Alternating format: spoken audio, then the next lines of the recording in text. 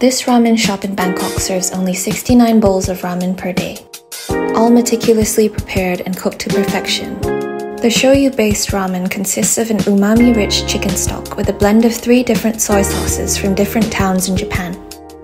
I ordered the shio ramen, which consists of a seafood-based broth seasoned with salt from Okinawa, topped with chashu cooked 2 ways, sous vide and grilled, all served with a dollop of fragrant yuzu salt on the side for that refreshing kick.